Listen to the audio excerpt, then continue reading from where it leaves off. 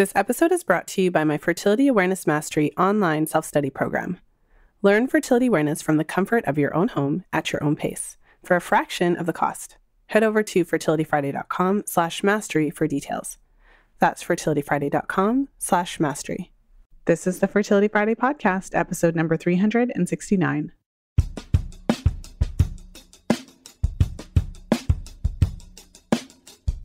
Welcome to the Fertility Friday podcast, your source for information about the fertility awareness method and all things fertility. I'm your host, Lisa Hendrickson-Jack. I'm the author of The Fifth Vital Sign and the Fertility Awareness Mastery Charting Journal. I'm a certified fertility awareness educator and holistic reproductive health practitioner with nearly 20 years of experience teaching women to connect to their fifth vital sign through menstrual cycle charting, balancing hormonal health, and optimizing the menstrual cycle without hormones. I'm outspoken about hormonal birth control and its impact on fertility and overall health because you have the right to know how your body works and how artificial hormones disrupt that natural process. I host live coaching programs to help you achieve optimal fertility and health because it's important to have healthy menstrual cycles regardless of whether or not you want to have babies. I'm also a wife and mother of two beautiful boys. I know, I'm a busy girl, but I managed to fit it all in. This podcast is designed to empower you to take full control of your cycles, your fertility, and your overall health. And I'm so excited that you're here with us today.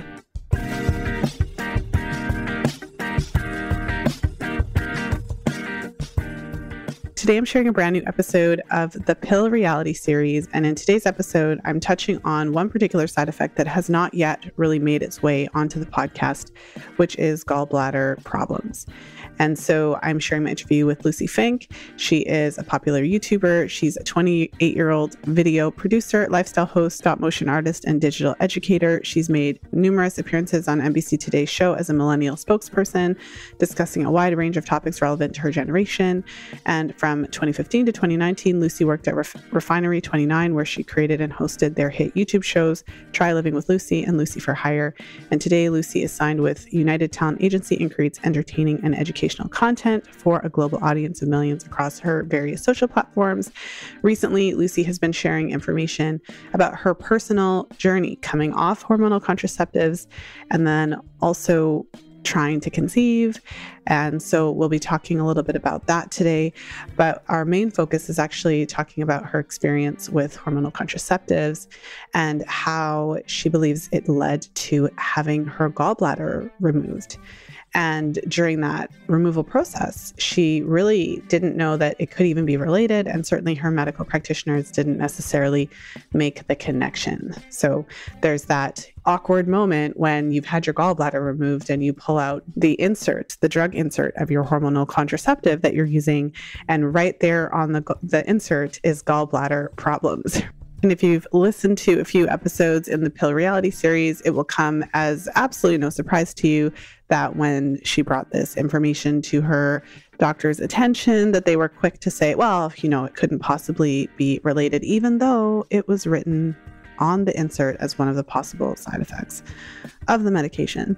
If you are relatively new to the podcast, I've been doing the Pill Reality series for a number of years now. And so you can find the other episodes in the series over at fertilityfriday.com/pillreality. You can also find other reality style episodes, my on-air client sessions over at fertilityfriday.com/reality. And so with that in mind, let's go ahead and jump into today's conversation with Lucie Fink.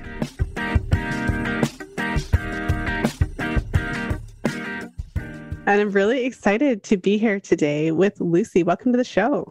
Thanks, Lisa. I'm so excited. This is seriously my favorite podcast. So this is a dream come true for me. Oh, that's amazing. Well, just to introduce the listeners a little bit to you and your experience, one of my favorite questions to ask on the show is just kind of straight into, your experience with birth control and things like that. But maybe just let us know, how old were you when you had your first period? Did you use birth control? How did that whole experience go? I think that's probably a good place to start. Yeah, definitely. So I got my period on the late side of things as far as it felt late to me. I wanted my period so badly, and it came when I was about 15. And I remember the day I got it, I was a sophomore in high school. went into the bathroom and, just like wiped after peeing and saw a little blood and was so ecstatic that my period had arrived. Definitely, I was the last of my friends. And I didn't have any period issues in those early days. I was definitely just getting my period regularly. I can't say it was 28-day cycles exactly. I was not tracking, but I didn't have any issues. I would say I definitely experienced painful period cramps that were not debilitating. They didn't keep me out of school, but it just kind of felt annoying every time my period came. After that first month, I was like, okay, I'm over it. And I kind of thought it was cool at that point to be like, oh, I have my period, even though it was all I wanted my whole life. And then around age 17 was when I became sexually active and wanted to go on the pill before I had sex. And that was just probably because all my other friends had been on it already. And it was just being handed out like lollipops at the gynecologist. And I definitely was scared of getting pregnant and wanted to make sure that I was doing everything I could before even having sex. So I was really open with my mom about how I was going to have sex. She knew I had a boyfriend who's actually my husband now. So my only partner in life. And I told her that I wanted to have sex. I think I was 16 when I told her that we were talking about it. And for whatever reason, arbitrarily, she was like, maybe just wait until you're 17. Sounds like a better age than 16. And it was basically at my 17th birthday that I got the pill. So not actually on my birthday. It wasn't my gift, but I started the pill around the beginning of the summer when I turned 17 and had sex shortly after. And so kind of went on the pill just for that. It was not anything my doctor recommended based on any irregular period cycle or any other hormonal imbalance. I just did not want to get pregnant. Mm-hmm. Well, and so when you went on the pill, did you have a good experience? I know that I've interviewed a lot of women, and so it's so different. I think that's one of the great things about being able to share these conversations, because some women do really great on a certain type of birth control pill where the exact same pill cause other women to have issues. Some women do better on the IUD, whereas the IUD is terrible for some. So where do you fall within your birth control experience? It definitely was overall a positive experience. I remember having the talk with my doctor about the potential side effects, and really all I was given were these kind of wide sweeping stats about how you can have a blood clot, but it's very rare. And actually, I was particularly nervous about that because my grandmother had suffered from a stroke when I was younger, but she was a smoker. So the doctor was like, okay, smoking is a different category. It's not like blood clots run in your family or genetics or anything. So that shouldn't be a problem. And they didn't really walk me through the rest of the side effects. I mean, I know they were right there in hindsight. Everything was right there on the box, but it was really just seemed like a routine prescription of, oh, you want to be sexually active, or in some of my friends' cases, it was like, your periods are irregular. This is going to help you. This will also prevent you from getting pregnant. And as a side effect, it could clear up your skin a little bit and potentially your periods will be less painful, less cramping and all of that. And definitely that was my experience. I went on the pill. I didn't have any type of weight gain or loss or fluctuation from it. If anything, maybe my boobs got a little bigger, which I was so excited about, but I don't really remember charting them necessarily. It made me feel very womanly to be on this pill every day and to know that I could freely have sex and not worry about getting pregnant. And at the same time, my periods definitely got way lighter, just in terms of how much blood was coming out each time. And I don't remember how quickly I started doing this, but a couple of friends were talking about how when they would get to the end of their pack, like they were getting to the sugar pill week, and it was a vacation week, they would just skip the sugar pills and start a new pack and not even bleed. And I asked my doctor about that. And then later on in life, I ended up going to Johns Hopkins and had tons of medical friends. And I asked all my medical friends about it. And everyone across the board, friends and doctors, told me it's totally fine to skip over sugar pills. Everyone said And by the way, I don't even know today if it's not fine. Just, it sounds wrong, but everyone told me that it was an okay thing to do, and that actually the birth control pill used to not have a bleed, but that women complained that it made them feel like their bodies weren't working properly. So the doctors added in that 1 week of sugar pill bleed so people could think they were bleeding, but it's not obviously a real period. But I would just skip over that. So I probably did that for the last 5 years of being on the pill, but I was on it for 10 years total. So I started at 17 and ended at 27, or I guess 11 years. I ended at 28, which is how old I am now. But I definitely skipped over multiple periods throughout that time. And I think the only other thing I will say is that I did cycle between different brands of pill. And it's not necessarily because of crazy side effects. It was more so just random times I would go to the pharmacy and they would tell me that only the generic version was available, or they had switched the brand name. And so I do have some names of pills that I have been on at different times floating through my head. Actually, when I was making my YouTube video about coming off the pill, I tried to stray away from saying the brand name that I was on at the time of my gallbladder situation, which we can get into later. I didn't want to say a name because I didn't want to accuse that pill brand of being the cause, but we can get into it when we talk about my gallbladder, because there was one brand that I was on that did have a lot of lawsuits. So could be a problem. Yeah. Well, and just a question I took the pill briefly when I was in high school and I was not sexually active. So I was taking it because my periods were heavy and painful. And I also did that occasionally. It wasn't something I did kind of consistently. So skipping the sugar pills and taking it again. But there were times when if there was something happening, a dance or whatever, right? Summer stuff that involves water, things of that nature, that I would do that too. But I think that the most I ever did was like take 2 and then one pack and then straight to another pack. And then I would always bleed after. So in that 5-year period, obviously you don't necessarily remember exactly, but is it 5 years of like continuous not bleeding, or did you just kind of like mostly not bleed?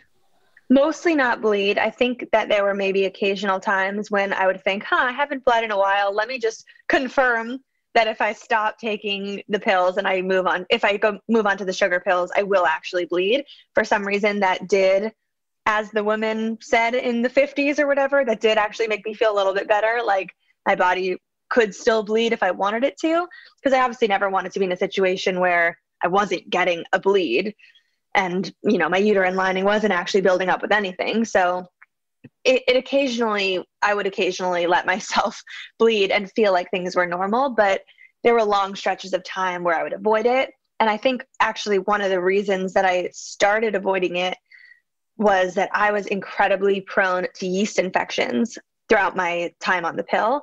And I would always find that they would come around the period. So either just before or just after, when I had been using tampons for a week or like pads. And I always blamed it on the fact that, obviously I'm getting a yeast infection. I'm sitting in my own blood. Like it's just moist and wet and hot and like it was bad. So, and then also I got a lot of yeast infections around going to the beach and sitting in wet bathing suits. So I honestly grew to hate swimming over the past 10 years because I was the person who, if I was at the beach, I would have to bring some sort of a skirt or a change of dry underwear so that as soon as I came out, I would like cover myself with a towel and take my bathing suit bottom off. And that made it really difficult to wear one pieces anywhere. And it made me less likely to want to go into the ocean or a pool anywhere I was. And I noticed that when I skipped the period, it did result in fewer yeast infections. So I sort of just blamed my yeast infections on my period and grew to hate my period. That's really interesting. I've interviewed a number of women over the years who had recurrent yeast infections, either shortly after going on the pill or just that was kind of their experience throughout being on the pill. And so for everyone who's listening, one of the known side effects of contraceptives, and of course, every woman doesn't experience it, and obviously those who do don't necessarily experience it to the same degree, But many women experience this disruption of their vaginal microflora because the pill is known to disrupt the microflora. And so I've interviewed a number of women who they go on the pill and all of a sudden they start getting these yeast infections.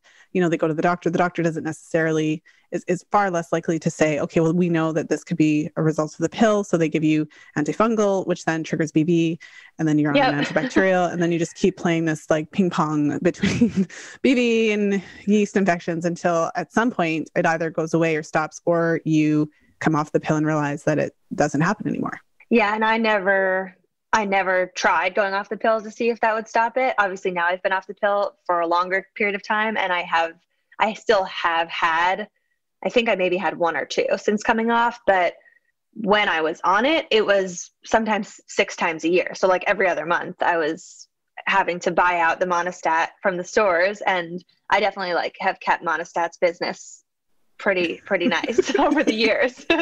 Shout out to Monistat. Yeah. I mean, it is really useful for anyone who has to take it. I would recommend not doing the 1-day Monistat because it's just so powerful and it really burns. So I always did the 3-day. And it worked, but you're right. It leads to another issue. And if you take, there is like a pill that my doctor started prescribing, the diflucan, I don't know how to say it. And you just knock it out with one pill. But sometimes I was getting misdiagnosed. Like I would think it was a yeast infection. So I would just go to the store and take stuff, but it was actually BV. And what I was taking was making it worse. Yeah. I mean, we could get, just for all the listeners, like we could get into a conversation about how to treat yeast infections and what's good or what's bad. Cause I'm sure that, many of my listeners have done a lot of different things. But I mean, ultimately, I think hopefully the takeaway here isn't that the Monistat is all like the be all and end all. That was a joke, right? Like we're not sponsored by Monistat.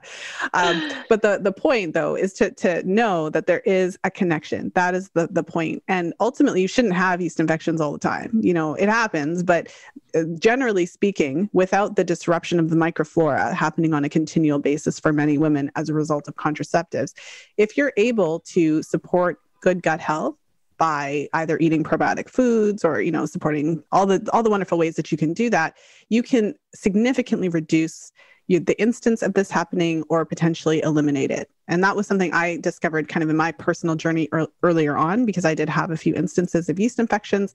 But when I really focused on, incorporating a lot of those good foods, it didn't really happen. And so there is that connection in general between having good gut health, because the gut health is what kind of filters into the vaginal flora, like microflora health. And so before we move on, because I want to ask you about your gallbladder, I just wanted to touch quickly on this whole concept of suppressing your period, whether it's good or bad. And so I don't necessarily have an answer, but I feel like what you said, what I talk about a lot, what I talked about in the fifth vital sign, it's really interesting looking at the history. Where did the pill come from? The first pill was put on the market in the 60s. And before that happened, there was, what I call a beta trial. And so essentially the men who put out Inovid, the first pill, before they released it, they did a clinical trial. And so they had all these women, some of whom were actually trying to get pregnant, and they put them on the first version of this pill. And the first version did not have a sugar pill week. So these women were put on it continuously. And so imagine the 50s where there was no birth control. And so the only time women stopped getting their period was when they were pregnant or breastfeeding or ill. That's it. So these women were put on this pill. Right. And even though the doctors explained it, they stopped getting their periods. And many of the women thought they were pregnant. And the doctors tried to convince them that they were not pregnant, that it was the medication. They were kind of like, no, I'm pregnant. I don't have my period. Obviously, I'm pregnant.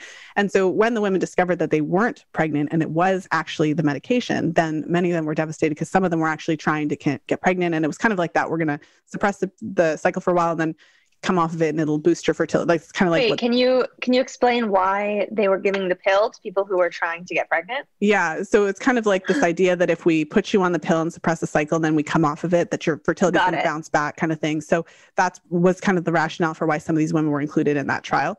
And so ultimately what came out of that beta trial was the modern day version with the sugar pill week. So from that perspective, what I find really interesting was that, so to get the women in the 60s to take it, they had to mimic the cycle because the women in the 60s were not okay with not having a cycle. That was weird. Mm-hmm. So now, 60 years later, women are very comfortable with not having a cycle. So now they come out and tell you that there was, and this is true, no medical reason for them to put in a pill week. The pill week, or the sugar pill week. Pill week. The sugar pill week was put in for marketing purposes. It was put in as a way to sell it. They needed to sell it to the women of the 60s, not selling it. If they just stop getting their period, they're going to think there's something wrong with them. So they had to do that. So literally, it wasn't put in for a medical reason. So then when doctors are making the argument that there's no medical reason for it, that's actually like, can we tell that that's false? Like, because ultimately it wasn't put in for a medical reason.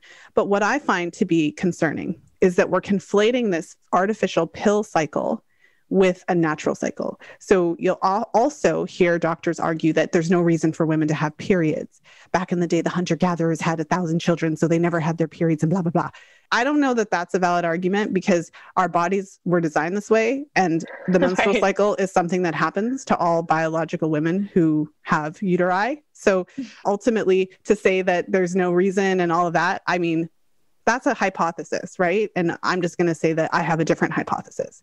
So the part that I find concerning, and to kind of try to figure out what this means, is that nowadays people are saying there's no reason to have a period. So you can argue that there was never a medical reason for a pill bleed, a withdrawal bleed, because it's not a period. When you're on the pill, you're not having a normal ovulatory cycle. So really, like, but ultimately, has it been studied? Like, is it safe to go 5 years without, like, I don't know. So even if someone says like, it's fine, I mean, show me the research where they actually had women just suspend bleeding for 5 years and it didn't increase the risk of any other problems, right? Like, show me that research and then we can have a conversation. So I'm not convinced that it's totally safe, air quotes, but at the end of the day, it is true to say there was no medical reason for it. But there are many medical reasons for women to have regular ovulatory menstrual cycles. So just don't confuse those two things. So I'm going to come off the soapbox. But for anyone who is wondering what my thoughts are on that, and Lucie as well, because you were kind of talking about that as well, it's so common. And I've done it. Most women who have taken the pill have done it. And many women now, it's much more common for women to just just take it continuously for years. And I'm sure plenty of women are listening who've done that as well. Which I guess speaks to the overall, quote, safety of being on the pill in the first place, and having something that's barring and masking and putting a Band-Aid over your normal period so that it's not there. Well, yeah. And I mean, ultimately, this is about informed consent. I always take it back there, because most women, that little piece of information that we just talked about, most women haven't heard that before, or even heard that perspective. That is what is important for us to be able to have these conversations in that perspective.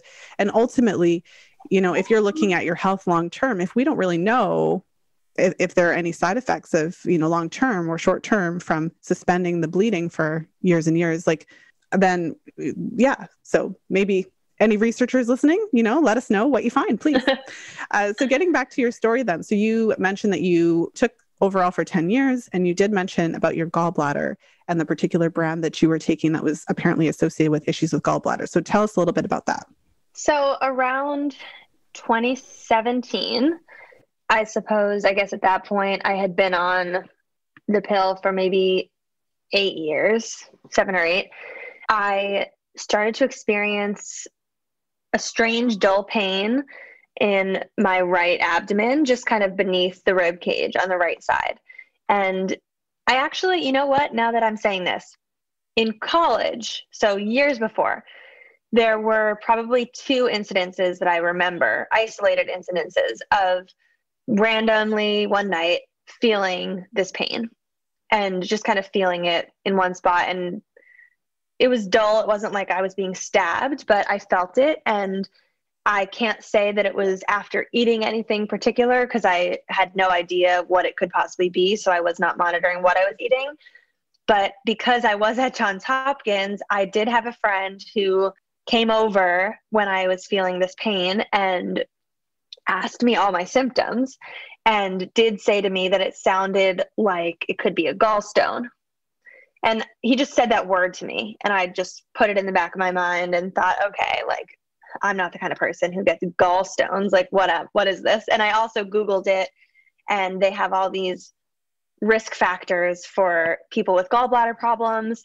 And I fit the bill for some of them. Like one of them is being female and being fertile, but the other is, I think it's the 4 Fs: fat, fertile, and 40. And I have a very slim build. So like I didn't fit in the body category. And then the age category, I was way younger. So I thought there's no way that it could be this, but I just sort of tucked it in the back of my mind. Another time I remember feeling the pain, and this one's actually funny. I had just eaten like a crazy brunch at this place in New York where it was like chicken and waffles. And I just remember it being, now that I think about it, it was incredibly fried and fatty food. And I went up to the hotel room that night and actually had to call that same friend in agony. And he was like, it's okay. It's just you're having like a minor gallbladder attack. Like that's clearly what it is based on what you just ate. And I just remember thinking, okay, so like maybe I have a gallstone, and just sort of put it in the back of my mind.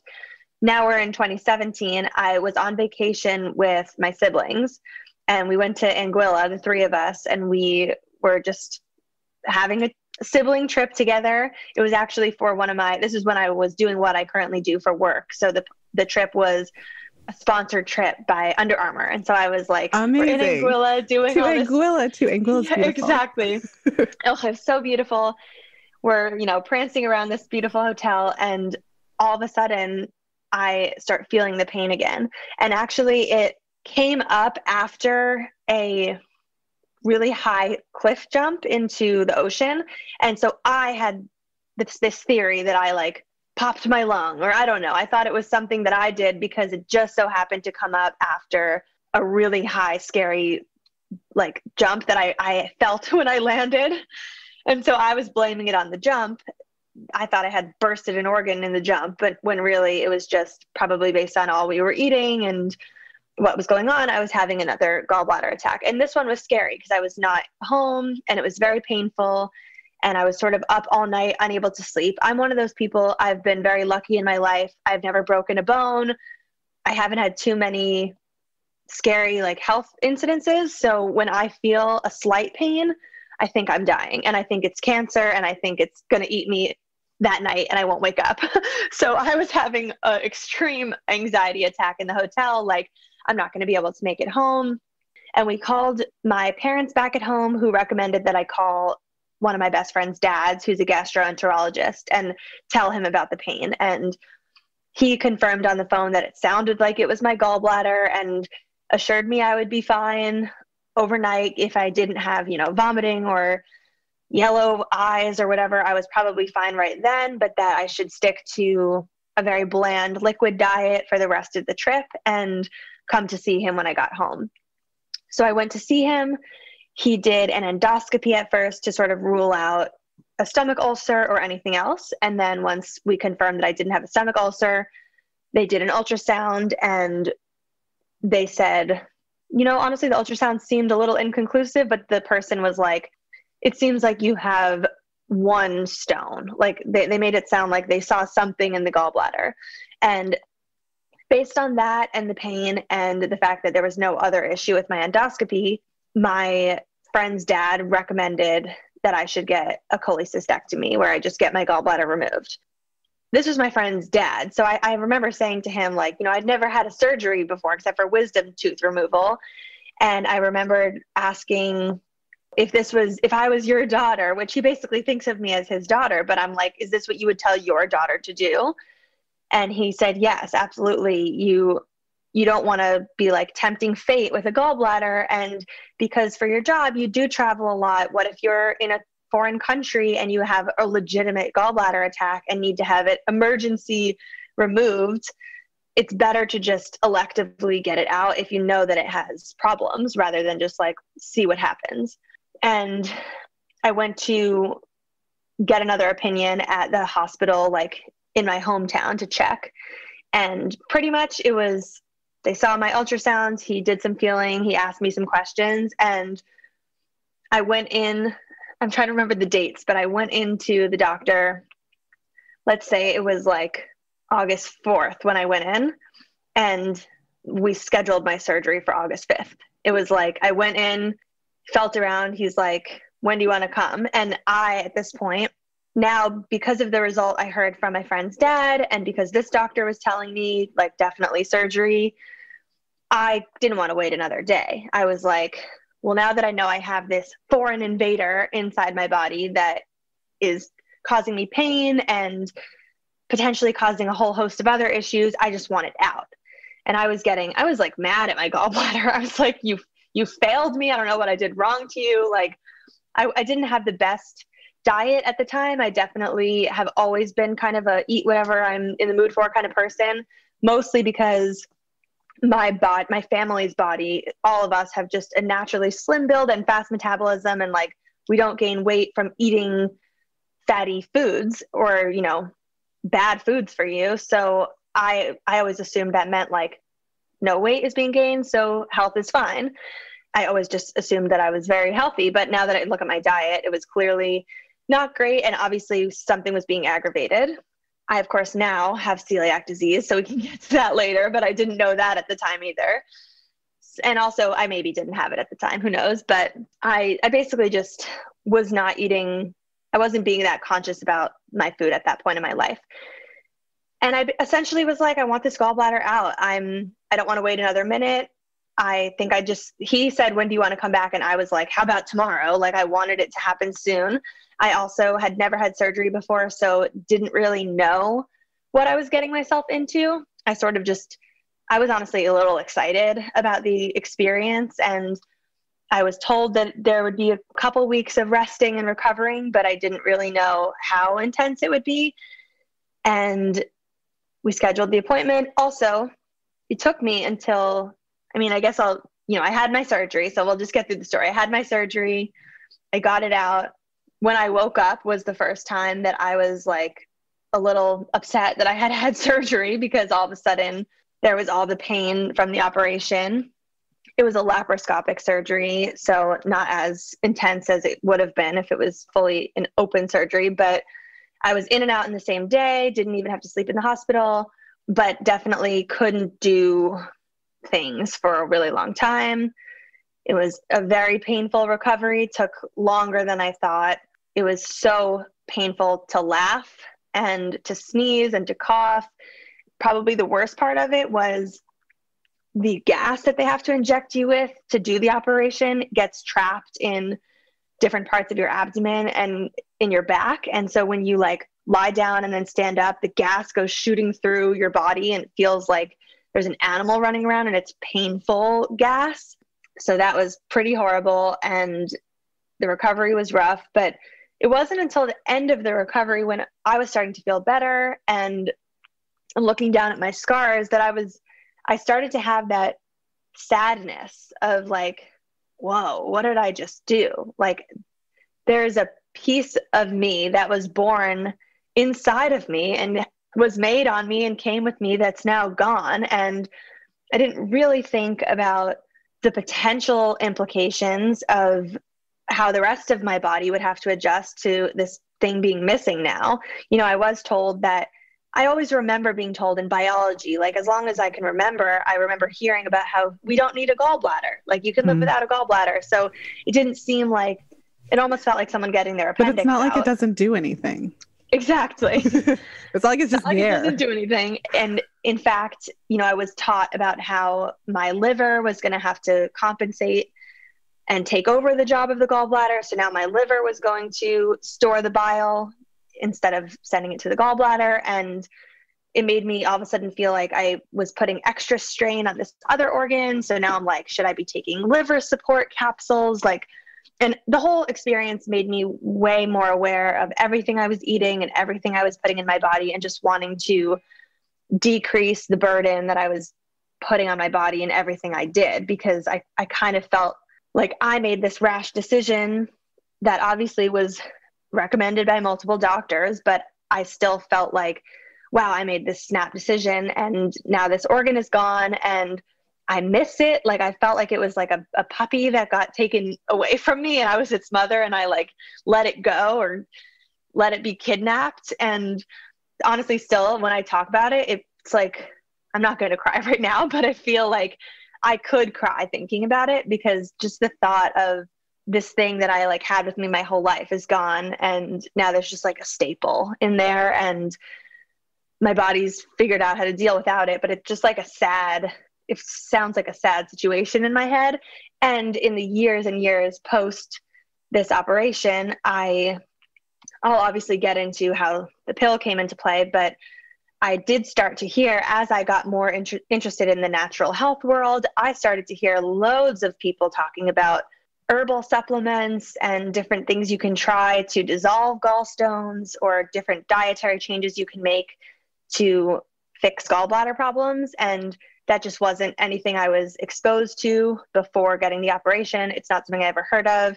And it's not something any of the actual medical doctors that I spoke with would have recommended as a potential treatment beforehand.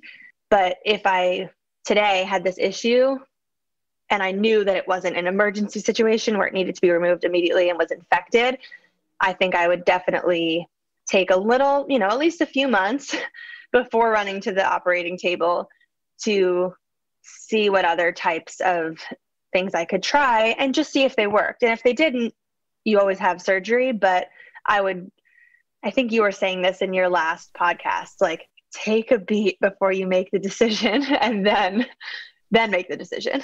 Well, yeah, no, it's really interesting to hear your experience. So, I mean, over the years, I just spend my time talking to clients and doing interviews. And so, and I'm a person, I have friends, right? Like I've heard just, we all hear a lot of stories, and we all have a lot of experiences in our life, and they pile up as we get older. And so this is something I've heard a lot. So even when you said that I had the surgery the next day, I think I've shared on the pod, it's not the same, but I shared on the podcast, I think, when I was about, I don't even know, maybe 14 or something like that, I had this pain in my abdomen, and I went to the doctor, and the doctor was like, "Oh, it's your appendix. Come back at 4 p.m. today, and we'll take it out." And my mom freaked out, and she was like, "Oh my gosh!" She was like, I don't know about this. And so she made an appointment with my pediatrician. We went up to the big city, and my pediatrician told me I was ovulating. Oh my gosh! So you almost got your appendix out during your first ovulation pain. Well, correct. Correct. And so another takeaway, right, from today's episode, and it's such an interesting, it's one of those interesting, especially given what I do.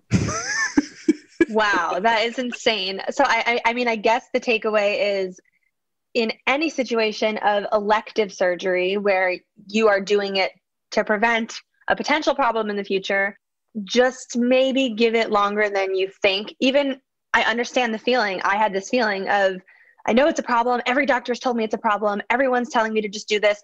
What am I waiting for? I was honestly like, the longer I wait, the worse it's going to get. And the more, I just remember thinking it's the end of the summer, and if I want to be able to enjoy the rest of the summer, I should just do it now, because it's a ticking time bomb, etc. And the interesting thing is that you actually did do the responsible thing, because you did get a second opinion, and that's huge, because this wasn't a doctor. This was your friend's dad. This was someone who you knew personally. So even having the kind of the nerve or the audacity to get a second opinion from that trusted of a source is I feel like that really stood out to me when you were sharing your story.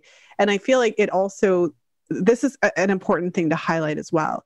For better or for worse, both of your opinions were from the same modality of medicine. And so chances are you still obviously can get different opinions of different doctors. We all know this.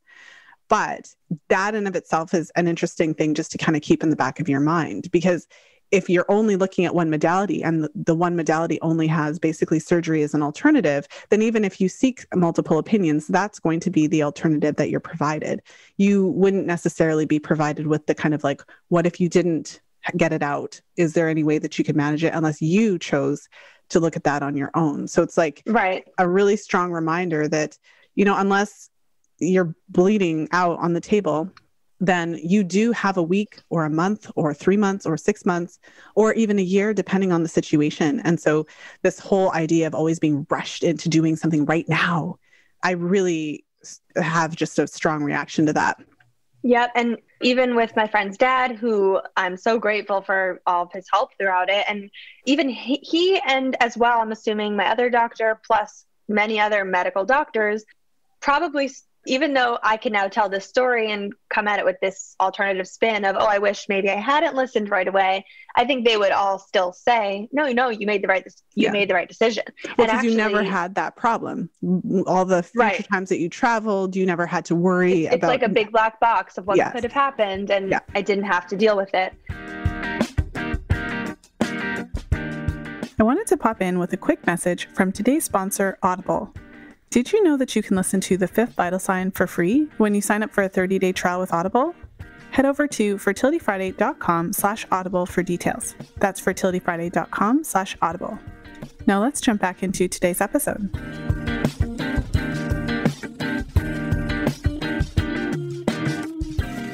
I uploaded a video to YouTube right after. I did a whole vlog of the whole surgery experience. There's actually a clip in my YouTube video of, I had them record the laparoscopic procedure. Wow. And give it to me. I woke up from the procedure with a thumb drive on my neck because I asked him for the video, being a person who went to Johns Hopkins thinking I wanted to be a medical student and then switched into creative writing. I've always been interested in surgical procedures, and I watched tons of cholecystectomies before getting mine. So I asked him if he could film it and save it for me. And I woke up with a thumb drive and I put a tiny clip of it, not the most gory one, but I put a tiny clip of it in my YouTube video. And even after having shared that video, there's not one comment on that video of someone saying, why did you do this? You should have tried something else. It's all, wow, I'm getting mine out tomorrow. Thank you so much for making me feel better. And maybe I should go back and revisit and talk about it again, just because today my view of it is different. I'm obviously grateful I never had a disaster from having a gallbladder infection or a major gallbladder attack and needing to get emergency surgery. But I am just a little curious of, if I hadn't listened to everyone right away, and if I had just tried a couple of things, would I maybe be able to have avoided it and be with my gallbladder today? Well, and getting into like where the pill plays into all this as well. I mean, share with us a little bit about what you learned about the potential connection between the gallbladder issue and the birth control pill, because then there's all these other factors, right? I mean, if the pill was a contributing factor, obviously that wasn't necessarily brought to your attention. Would it have made a difference if you had come off of it and, or what was whatever damage already done? And then there's the other part about it, even if you were told that that could have been an issue with the gallbladder, it probably wouldn't have stopped you from going on the pill, because there's a lot of things that are associated with the pill. And I knew about the blood clots and all that stuff. And even though I got migraines the only time in my life when I was taking the pill, I was too young. I didn't understand. I had there was no concept of the pill could be causing this migraine until many, many years later when I thought about it. Yep. So I also had infrequent but occasional aura migraines while I was on the pill. And I remember the first one, must have been around 2015. I woke up one morning and thought I was having a stroke. Like, I just was seeing these wiggly lines in my vision. And then I don't actually remember if that one was preceded by a migraine, although I'm assuming it was, but it was just, there was no connection between the visual aspect and the migraine for me. So I didn't log in my notebook of my head that I had a migraine, but it did happen again, another, maybe a year or two later. And both times it happened, I thought it was my contact lenses. I would take my contacts out, and I actually went to the eye doctor to confirm that my eyes were okay, which they were. But I would take my contacts out, drink orange juice, think I was maybe going lightheaded and about to faint. And then very quickly after, boom, there's the migraine. Have to lie in the dark with a cold compress and can't go to work. And that probably happened to me 3 or 4 times while I was on the pill. But to get back to, I'll explain what happened when I told my doctors that. But when I first got the gallbladder removed, I remember in the time of sadness of wondering what could have happened or what could I have done wrong, I just started wondering, was there a way to prevent it? Was it something that I did? And just one day grabbed the box that my pill came in and, unwrapped the big piece of paper that's folded 20 billion times to a big map-sized sheet of paper to look at what the potential side effects were. And pretty much right there, it may cause gallbladder disease. And that I was kind of like, whoa, so it has to be this. I mean, I'm not taking anything else that may cause gallbladder disease. And I immediately asked both doctors plus my gynecologist about it. And it was sort of just brushed off. It was like, it's probably nothing. Like there's not always a reason why things happen. Like a 20-something-year-old healthy person. We always take out gallbladders out of 20-something healthy people. They do. And in fact, a lot of young people who are not fat and not 40 are getting their gallbladders removed, and they do it all the time. And so whether or not it's because I'm not saying they're being evil and trying to mask the connection, but I just don't think it's something that is coming up in their conversations. They didn't ever ask me, are you on the pill, before they did my surgery? So they wouldn't have even known that I was on the pill, and they are just taking them out routinely. And so there's absolutely no way for them to have associated the two. But when it was on the package, I obviously asked my gynecologist, like, well, I had to get my gallbladder taken out, and this says that it may cause gallbladder disease. Like, should I stop taking the pill? And I remember her response was, which by the way, I didn't have a dedicated gynecologist at this point. So I was kind of just hopping around from person to person in the city, like trying to find someone. And this one person was like, there's no need to go off the pill. You actually, if your gallbladder was caused by the pill, that means like you already had the worst thing that could happen. So there's nothing else that could happen. Like basically you already had the worst of it. Just there's no reason to go off. And I was honestly relieved because I didn't want to go off. I was like, and now I'm sitting here thinking how crazy I am that I stayed on the pill for 3 more years after having to get this surgery, because I was so relieved to hear my gynecologist tell me that basically it's all uphill from here. And if it was related, which there's no way to say if it was, even though it's written on the actual package, even though it's not like they write anything, like it's mandated by law that they have to do it. So it's not like the companies want to do this. Mm-hmm. They're required. And how do they get the information that's written on the package? Through their own studies. So if it's written, it doesn't mean that like it's probably not related. And I think I felt a little better because around this time, there was one pill that I was on. It wasn't during the gallbladder operation, but it was like leading up to, kind of just before, that we ended up going off. I say we, because my twin sister and I were always doing it together and always on the same pill. We ended up going off that one because there were just so many lawsuits about it. And there were some gallbladder related, some were blood clot related, but it got a lot of bad press, this one brand. And so, are you going to tell us which brand it is? You don't have to. I mean, I guess I can. They've already been sued. They've already been sued by many people. It was called Yaz. So as you hysterically. I'm sorry. Oh my gosh. Of course it was called Yaz. Yes, of course. I think I mentioned Yaz by name in the book. There you go. And everybody remembers Yaz. Sorry, I'm going to take a tangent here. But everybody remembers Yaz because of the commercials. Anybody, do you remember the commercials? I actually don't even remember them. Okay, so maybe I'm just old. But the commercials for Yaz were all of these like women that were happy and young and healthy. And it was like when they came out with it, it was like the pill because of the marketing campaign. And even the word Yaz makes it sound like a girlfriend. Mm-hmm. Okay. Yep. There's the Yaz. There's the Yaz. And there's a lot of and I can't Yaz. say that was what caused mine, but I was on that for a few years and then we went off because of random lawsuits. And then a year later I had my own thing. So who knows, but I did jump from multiple different types of pills to generics, to non-generics, to different brands. And, obviously I didn't have any other major surgeries or issues.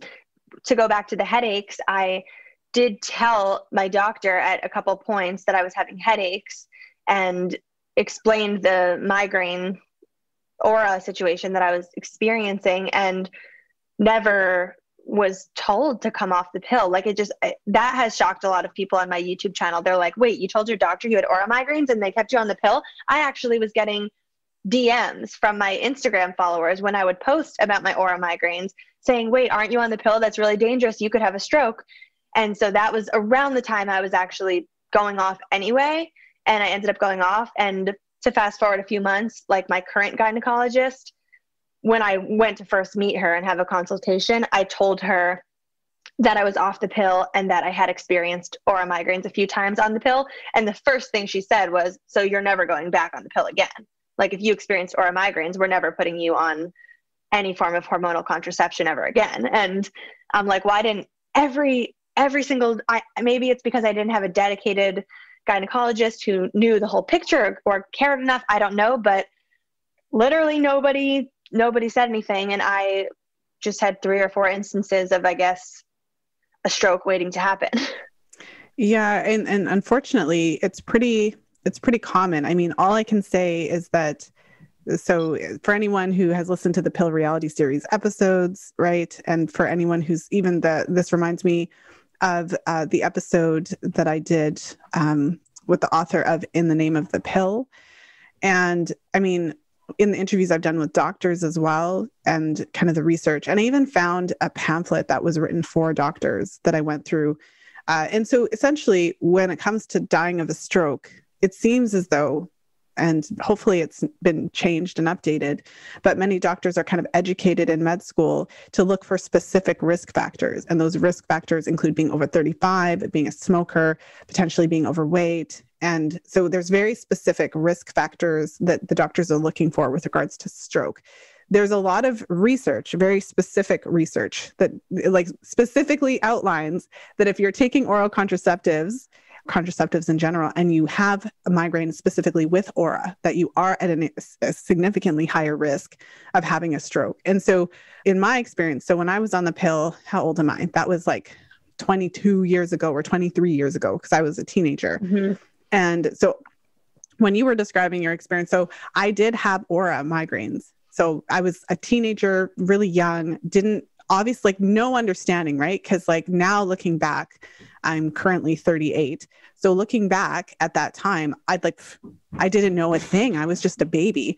And so here I am having these migraines. And I remember it's like this, one of those kind of silly memories. Like I went to the dentist. So I was like outside and I was like I saw this aura thing, like orange and it's like pixelating and the whatever. And I'm like walking, my head is killing me and I'm not even walking straight. And my dad had to like take me home. Oh, and so gosh. I went to the doctor and the doctor gave me, and I don't know what the name of the drug is. He gave me these like, I remember they were like triangle pills.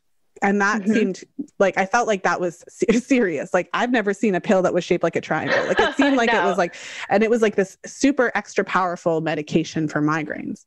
And so that's a memory I keep with me because the same doctor put me on birth control, the same doctor. So the doctor knew I was on birth control and the doctor didn't tell me any kind of connection about the birth control to the migraines. And I remember I took one of those pills once and it like, because I'm not one to take medication, I think it made me hallucinate. Like, I feel like it was like such a strong medication. So I didn't even want to take it anymore.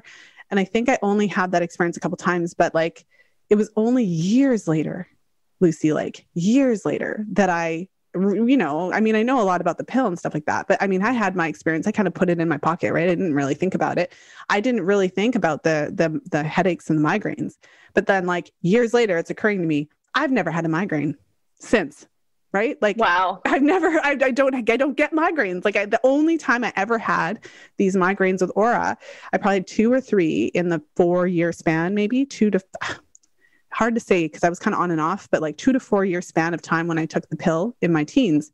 That's the only time I ever had it. So just to speak to your experience, this is so common and it's scary and it's sad.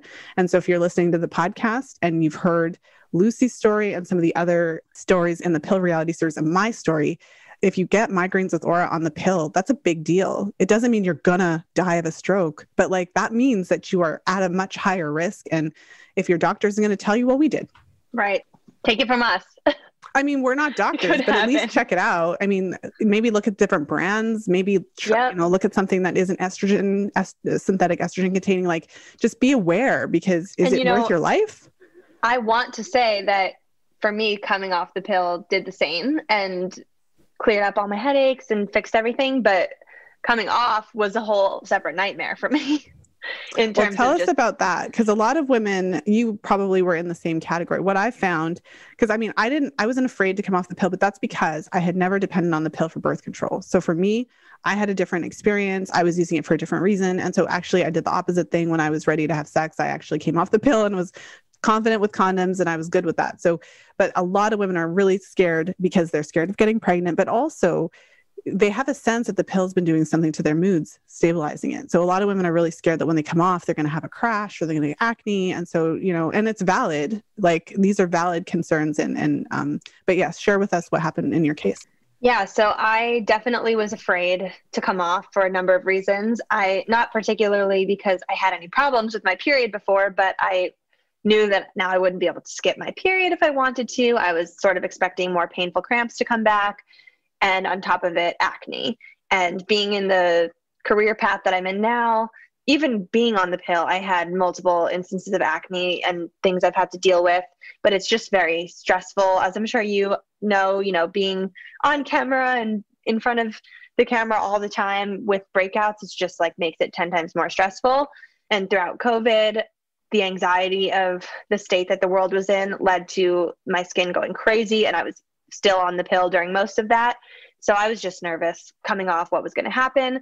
I made sure to stay on it through my wedding so that I wouldn't have any issues around my wedding. And pretty much my husband and I, we talked about how I wanted to come off the pill. I assumed like maybe at least a year before we wanted to start trying, because I had at this point learned a lot about hormones. I had read In the Flow, I had read the Period Repair Manual, and had started listening to your podcast, and was very much like, I need to clear these hormones out of my body and like get things working back to normal so that when I do want to try to conceive, it's a breeze. And I decided to go off in October of 2020. That was when I, took my last sugar pill. It was my first time taking sugar pills in a while. So I let myself get that bleed. And then I just didn't start a new pack. And I was waiting to see what would happen. And between October, November, December, and January of then 2021, those few months were such a nightmare for me and such a shitstorm of figuring out what was going on post-pill. So a few things that happened in that time period. I can't say skin went incredibly rampant. Skin was probably the least of my concerns, but pretty much immediately upon going off the pill, I started getting migraines, not aura migraines, but just migraine/tension headaches every single day for probably 2 to 3 months in a row. And they were emanating from this one spot in the back of my occipital lobe that I could like push the pressure point, and then I would feel it radiating to under my eyebrow. And it was like the most painful nonstop headache for days. Around that time, it took me about 50 days to get a bleed. So I got a period and I was like, okay, I just have a long cycle. But then another 28 days, 40 days, 50 days, 60 days went by and my period was gone. So I got it once and then not again. I started to try all of these dietary changes to see if they would help with the headaches. And I did one extreme thing for 2 weeks at a time, which was no gluten, no dairy, and no sugar for 2 weeks to see if it would help with anything. And if anything, the headaches got worse. So I immediately went back on gluten, dairy, and sugar and made a declaration to myself that it was not related to food at all, but that it was all hormones probably. And at the same time, I went to see a headache specialist because at this point I was nervous that I had a brain tumor or something. And first of all, she, as well as any other doctor I saw in this time period, assured me that it was probably not related to hormones being awry post-pill. So even though I literally had just gone off and this all just started, it was like, there's no reason why this would be happening. Actually, they said most people, their headaches get better when they go off if they're one of those people who has migraines on the pill, whatever. So I had, no answers, but I did go get an MRI of my brain. And this is like unrelated to everything, but I did learn something weird about my brain in the MRI, which they assured me was unrelated to the headaches, but it was a very scary thing to see, which was that my transverse sinuses, like the two big veins that go up both sides of your head, according to my MRI, it looked like I only had one of those instead of two. So, and of course, the side that I was experiencing pain on was the side where it was missing from. So I'm like, I'm dying. I have no vein, and had to have an appointment with a neuroradiologist who looked at the scan more closely and assured me that it was actually not missing, but that it was a lot smaller on one side, and it was probably a way that I was born. Like, it was a developmental brain thing that my body has figured out how to compensate for it. He showed me on the scan that like that one side of my brain that had the smaller vein had developed a whole other network of small veins to compensate for the one big one, and assured me that that would not be causing headaches, even if that was a problem, but that it wasn't a problem. And I was probably born that way. We sometimes see stuff like this when we do MRIs, but it's not related to the issue you're having. So that just freaked me out. Of course, I'm like, now I have a brain issue. And then I went to this was all simultaneous in like December, January. So very early January, I'm all the while I'm getting blood taken and being blood tested. And I find out I have elevated liver enzymes, which freaked me out because, as we know with the gallbladder, my liver is now working in overdrive. So I'm like, elevated liver enzymes, clearly my liver is stressed. Like, what could this be related to? So I went to this gastro who pulled blood and came back to me and said, we ran the test for celiac, and you have the antibodies that would indicate that you have celiac, which could be why you're getting these headaches. And I'm like, that's very crazy. You know, unrelated, but like my husband has had migraines since high school, and he's actually had no gluten for 10 years, not because he's celiac, but because it triggers migraines in him. So we already don't eat that much gluten in our house, but I definitely eat gluten on my own. I'm a big pizza lover. And he tells me I might have this and I should come get an endoscopy to check. And I go, they do the test to see if my like cilia are flattened or if they're fine. And it turns out they're flattened. So he diagnosed me with early celiac and said that it was probably the cause of my headaches, of which I'm like, but you don't understand. I did 2 weeks of no gluten and no dairy and no sugar, and it didn't help. So how could it possibly be gluten? And turns out 2 weeks was just not long enough. Once I actually did it for, I think it was about a month, the headaches slowly were going away. And also other digestive issues that I was experiencing that actually now when I think back, I have been experiencing for much of my life that I always just thought were the product of having coffee in the morning or just the way my bowels move, was like that I always have loose stool. That completely went away. And I started having like good poops for the first time in my life and no headaches, and was able to drink coffee without running to the bathroom immediately after.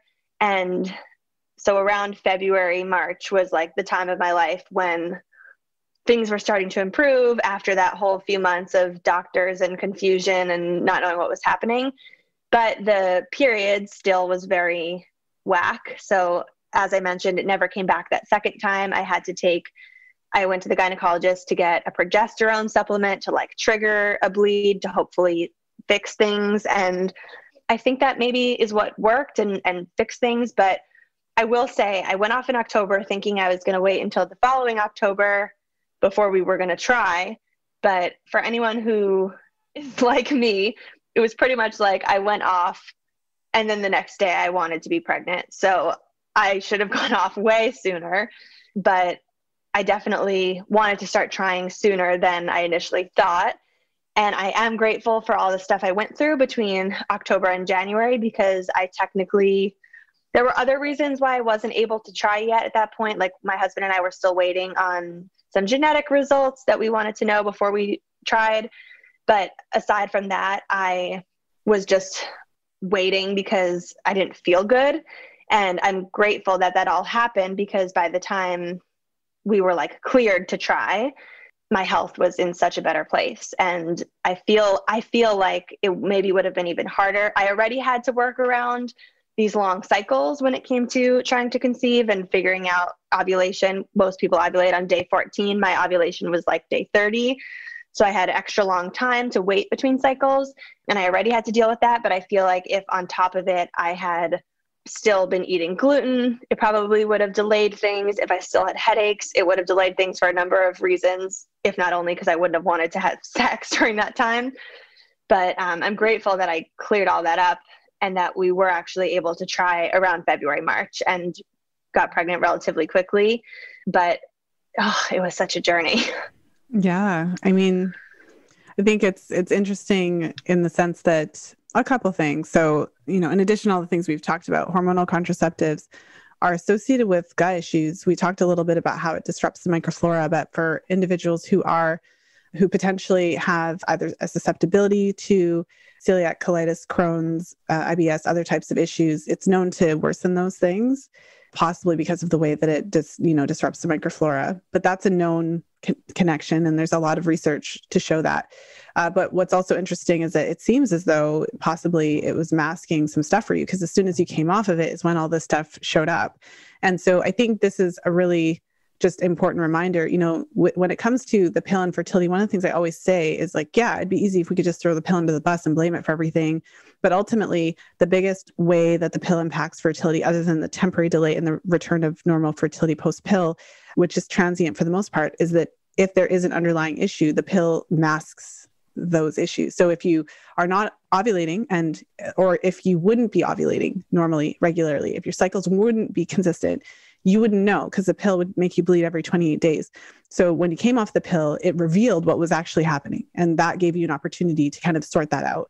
And it seems excessive when someone like me comes around and says, if you're planning to conceive in the future, give yourself 18 months to 2 years, like come off when you're still actively avoiding before you start trying. Like, it seems ridiculous. It seems crazy. But there are some women who are going to come off and they're just going to go ovulate 14 days later. Their cycles are going to be relatively consistent off the bat, even though there's still going to be some minor inconsistencies depending on the situation.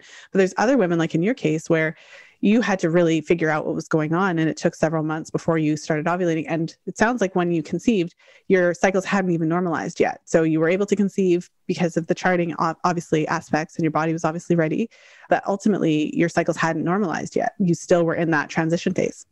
Yep. I had after the 50-day cycle, I had like a 100-day. I don't know. It took a while before I took the progesterone. And then after that, it was basically like another 49-day cycle. And then the next cycle was when we actually got pregnant, which was, I guess I can't say, well, I have a chart here of what day in my cycle I conceived. I ovulated on cycle day 29. So would have been a 40 plus day cycle again.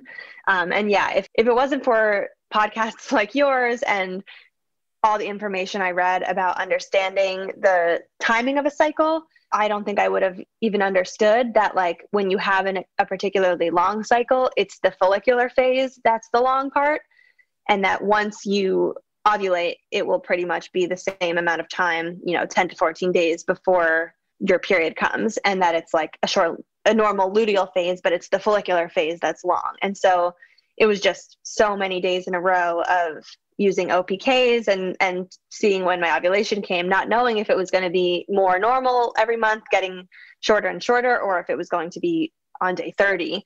And thankfully, there were no other fertility issues, whether that be like male factor infertility or any other reason why my body couldn't hold a fertilized embryo. But I felt like it was just extra stressful to have to know that if it didn't work in any given month, I had probably double the amount of time that most women have between when I can try again. And so that was a little stressful. Yeah, of course. Well, and then in the future, right, to be announced once baby arrives and you kind of go through that postpartum stage and everything, when your cycles return, it's kind of like a wild card. So there's the possibility that when they return, they'll actually return and be fairly normal because you're eating differently now. You're a lot more aware of the specific challenges that you're facing with your own body. And so it's certainly possible. One of the things I share with all of my clients who've had difficulties conceiving, depending on, some clients it took longer than others, but is that you just never know. So when your cycle returns, you kind of can't assume that it's going to be hard for you to get pregnant. Right. Because you could also have the situation where you conceive and then it's always fine depending on what you want. But as a mom, sometimes the scariest thought for me is like that Irish twin scenario where you have two babies, two under two or whatever. Right away. But I'm sure it's wonderful, right? It always works out, but it's just one of those things, especially for the listeners who may have been in a similar situation. But I suppose moving forward, you'll have so much more information about your cycle and how it relates to your health. And you'll have that opportunity to kind of hone your cycles. And I'm sure you'll really appreciate it when you have those kind of regular normal cycles that your body's doing on and its I own. mean, I only had a few periods post pill, but I was so excited about getting my period. I was so excited about feeling ovulation pains for the first time. I was so excited getting positive LH tests and like confirming that my body was doing these things. I think also the temperature charting was so crazy for me because I was pretty much convinced before I started doing it that there's no way my body was going to show a temperature increase in the luteal phase because I've gone through my whole life.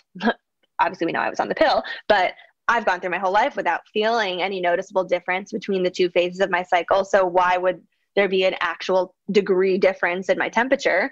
But lo and behold, there's my chart, pretty much like a textbook of my 97s and then my dip and spike to the 98s for the whole luteal phase. And then it comes back down the day I get my period. And I thought that was fascinating. Plus all of the cervical mucus charting. I was just like hands deep, no pun intended, in like learning about this and charting. And so I can say with confidence that when I am postpartum, I will not be going back on birth control.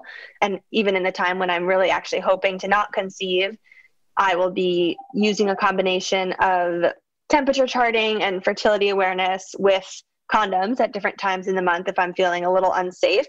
But I am like over the pill for my life. And actually, I think my twin sister, who is obviously my same age, but not in a relationship, I think she's even a better example of a person who's now off the pill. She also followed suit, read all the books I read, went off, and she's been getting super into charting her own fertility. She recently went to get her follicles checked and see like how many she has. And we've grown like such a close bond just talking about this and sharing our temperatures and stories with each other. But I think she's a better example for these young people who like really don't want to get pregnant. Because I think it's easy for me as a married person who obviously now I am pregnant. So now no one's looking to me as a birth control, but a few months ago, I did do a partnership with Natural Cycles, the thermometer for birth control. And that was in a time when I was actively trying to avoid because we hadn't had genetic results back yet. And I think, some people who are still skeptical about these natural hormone-free methods were definitely like, it's kind of easy for you to promote this because you're married. And if you do want to have kids at some point, and that, and you've said that. And so if you do happen to get pregnant, it's not like it's the end of your world. And I understand like that's a position I'm in today, or that I was in a couple of months ago. It's not the position I felt like I was in high school by any means. And even post-college before getting married, and even after getting married, there was a long time when I felt like if I did get pregnant, I maybe wouldn't even keep it because like I'm not ready for this. And so I understand people thinking like it's easy for a married person to say, but what about us singletons running around who don't want to be a single mom and like don't want to just get pregnant? And I think my sister is a good example of someone who is using this method accurately, paired with condoms when necessary, and is probably a better example of like a young person who's not on the pill. Yeah. And I mean, it is what it is. I think that there's certainly that stereotype that the only, people that would want to use fertility awareness are the ones that are okay if an oopsie happens. Right. But, for the first half of my kind of sexually active life, I was absolutely not trying to have a baby. So I have, I've been using fertility awareness since I was 18, and absolutely not in the middle of my university did I want to have any children. And so, and there's plenty of women who use fertility awareness who never want kids. And, some people, for them, it's very serious. Maybe there's a health issue. Maybe it's just a personal choice that they never want to have children. But there are plenty of women who do this. And I always wonder about that argument, because let's say you are listening and you are a woman who never wants kids ever. Does that mean that you want to be on a synthetic hormone forever? Like, is that what that means? Does it mean that that's the only option for you because you don't want to have kids? So it means that you can't have a life without being on hormones for the rest of your life. You have to be dependent on a pharmaceutical company forever. So, everyone's different on that spectrum. For me personally, I think it's quite obvious that I wasn't comfortable because there was too many unknowns for me. A lot of the women in my family had challenges with their health. And I always had this thing in the back of my mind that I didn't want to add any additional potential challenges to my situation. And I'm not the only one out there like that. I'm not the only one out there that doesn't really love taking medication. And the idea of having to take a medication every day for my whole life wasn't something I was comfortable with. Everyone doesn't share my perspective, but I know that there's a lot of women out there like that who are kind of like, I don't really want to have to take a medication my whole life. Like, yep. Why can't I just be in my body, And so, for those of you who are listening who might fall into that. When I announced that I went off the pill, I can't even tell you how many messages I got from people being like, oh, how exciting, you're starting family planning. Like, they just assumed that going off meant we're starting, which, it's kind of funny because that is obviously why I went off, but it shouldn't have to, that's not why my sister went off. It shouldn't have to be the reason. And I remember a text message I got from one of my mom's friends, and I know she was trying to be funny, but she texted me, I posted about the natural cycles method, and she texted me saying, oh, we used to have that method back in the day. It was called being stupid. And it's like, yeah, that's not really nice. Obviously that's it's like 100 ways inappropriate, right? It's just like, oh my goodness. But and also I think your audience is a little bit different than mine as well. You probably have a lot more younger women. I have a pretty good gamut, but that is interesting as well, because the younger women I've been saying this for a while, but the younger women, the women in their 20s, I'm starting to feel old now, because the women in their 20s are certainly maybe more bought in. Maybe they've been more trained to really believe that it's either being on hormonal contraceptives or pregnant, and those are the only two options in your life. Whereas I'm older. So when I was 18, choosing condoms was a valid choice when I was 18. And I didn't feel like I was going to get pregnant. I actually felt like I was going to be okay. And I was. Right. I used the condoms in my fertile window, and I was fine. And I never had any problems. I knew how to use them correctly.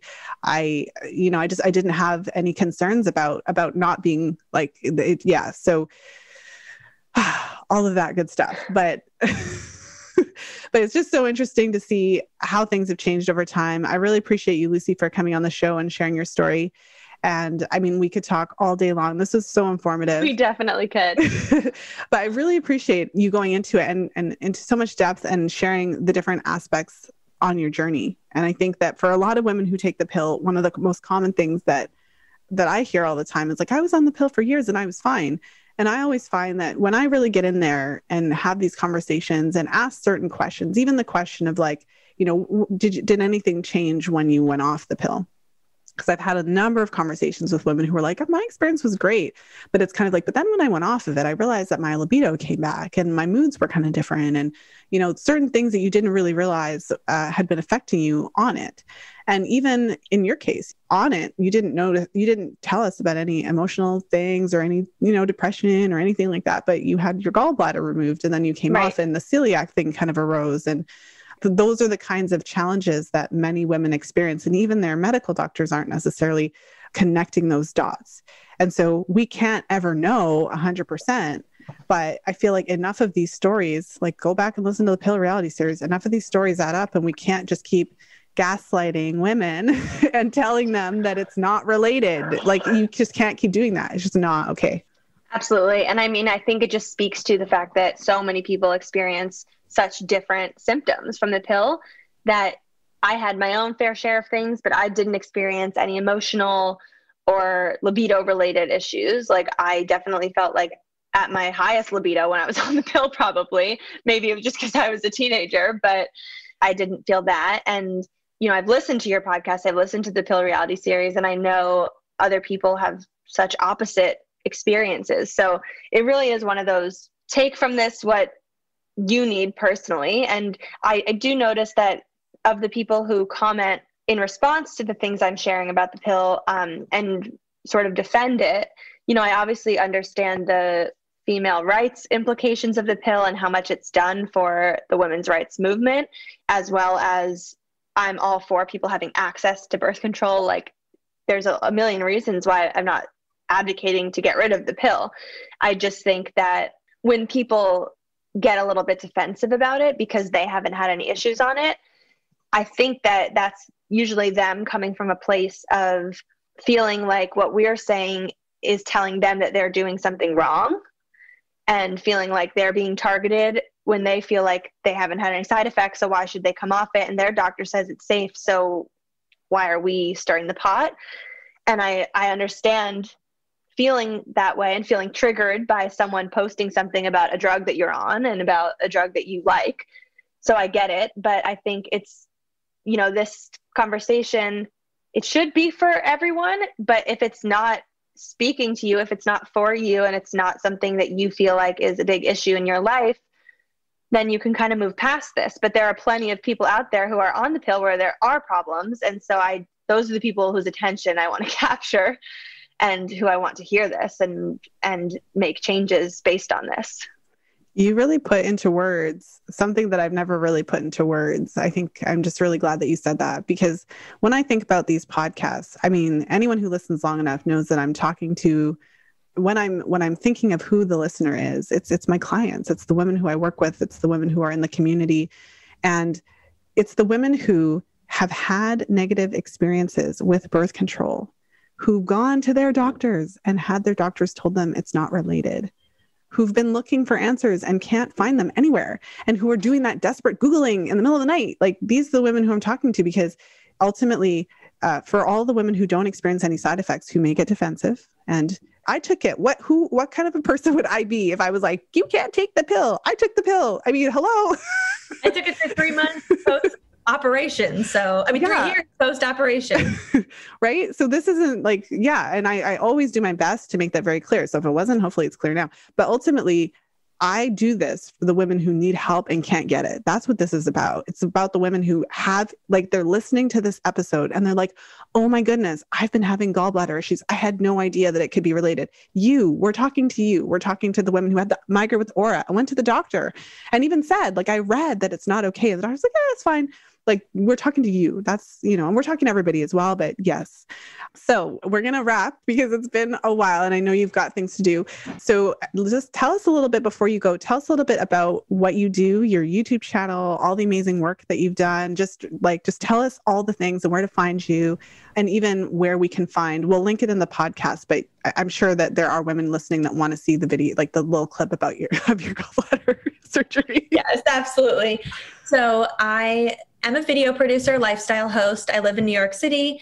I used to work full-time at Refinery 29. So a lot of people found me through my Refinery 29 videos, where I hosted their 5-day challenge YouTube content and a couple of other series for them. But as of 2019, I went off on my own. And so I today run my own media company, Lucie Fink Media. And my platforms, I'm kind of on all the social platforms, but my biggest two are YouTube and Instagram. So if you just go to YouTube and search Lucie Fink, spelled Lucie, Lucie, and my Instagram is at Lucie B Fink. And I share lifestyle content. In more recent days, I've been sort of heading down the route of a bit of what I'm calling digital education, a lot of content where I'm teaching people how to create content. And I do private coaching and consulting for people who want to learn how to produce videos or edit videos or shoot. I really love the technical back end side of video production. So I teach private classes about Adobe Premiere. And also more recently, I've kind of gotten into other forms of education. Because I became a creative writing major, I am obsessed with English and English grammar. So I've started a whole English grammar series on my social media. TikTok has kind of fallen in the mix there too. So I'm also just Lucie B. Fink on TikTok. And I just create a lot of, I hope, entertaining and educational lifestyle content. And in more recent days, I've been transitioning, especially on YouTube, towards some, I guess, what are considered taboo topics, unfortunately, but I've made a lot of videos about coming off the pill, about the menstrual cup, different ways I've started to learn about my body in the past few months. I'm doing more partnerships with brands that are speaking to me in that realm, and I'm really excited about them. And if you just go to YouTube, that's where you can find a lot of those recent videos. So if you type in Lucie Fink Gall Bladder, it's called My Surgery Story, that video will come up. And that was the video I made right after the surgery, before I found out the cause. And I'm still excited about my surgery.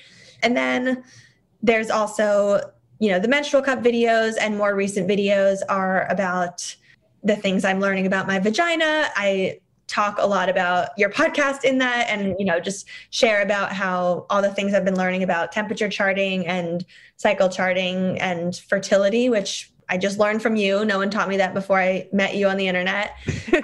So that's all there. And then, by the time this podcast comes out, which I think is mid-end of June, I will have shared publicly that I'm pregnant. So there will be probably content on my YouTube channel right now that is either announcing, I know I have a video going live on the day I'm going to announce, that's just sort of a vlog update announcing that I'm pregnant. But then I have a lot of content coming out in the next few weeks about our pregnancy journey and our just kind of a lot of what we just talked about here, from the day I went off the pill till we ultimately conceived, all the stuff I went through, as well as, I'm going to have video content sharing all the exciting pregnancy announcements, telling my twin sister that I was pregnant, telling our families. And I'm hoping to just expand into more pregnancy and motherhood type content as time goes on.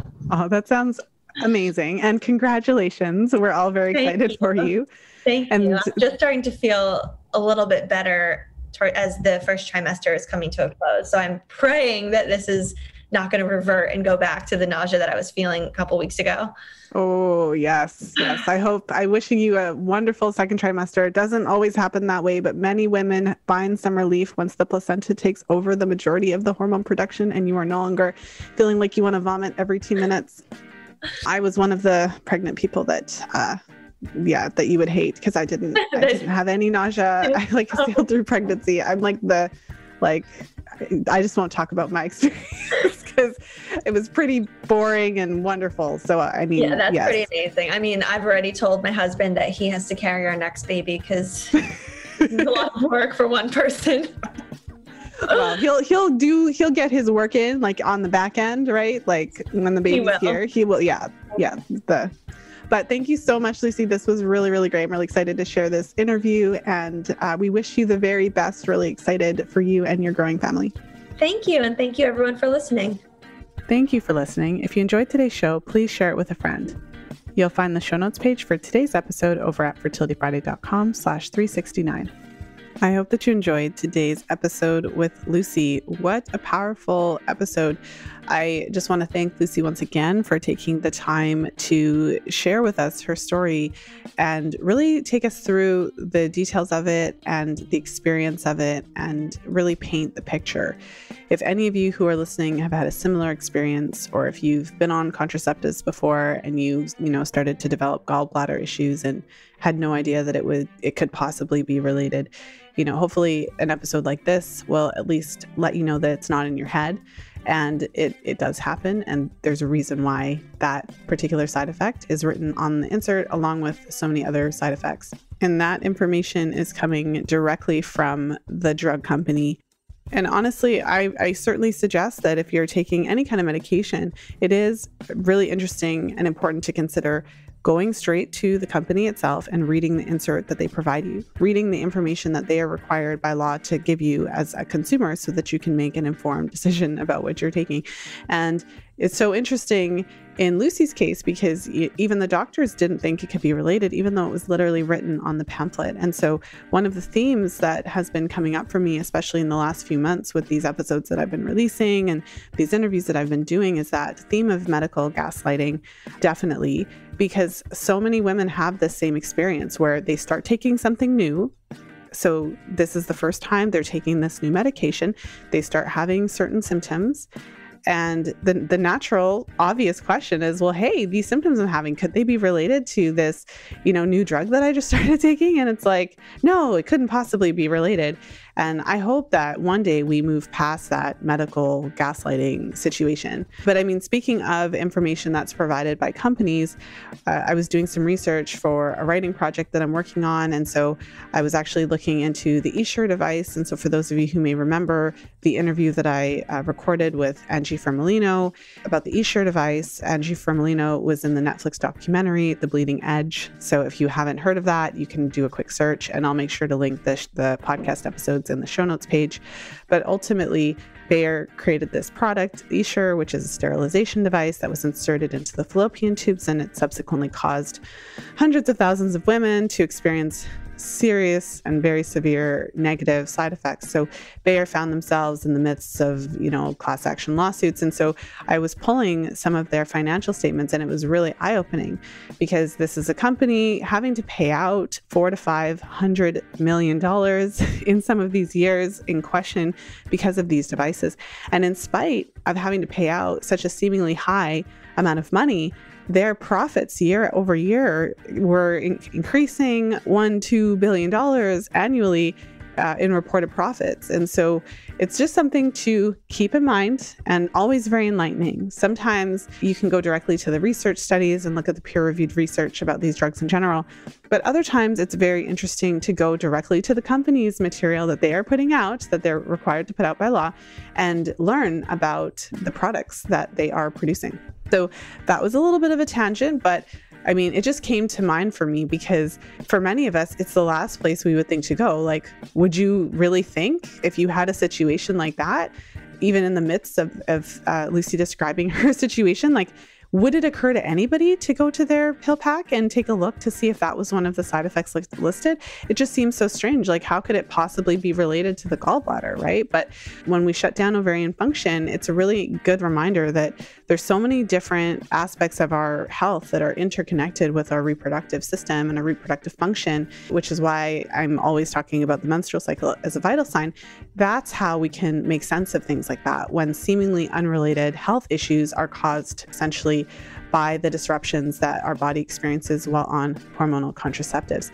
And again, it's not a, no one should ever take the pill, but it's more of a, we should be aware of these side effects so that if you ever have certain issues, like if you start getting gallbladder attacks, we'll never know if they would have just continued and gotten worse, or if potentially she would have switched brands or even come off contraceptives if that might have stopped it from happening. That's something that we'll just never know, but certainly an interesting thought to kind of ponder.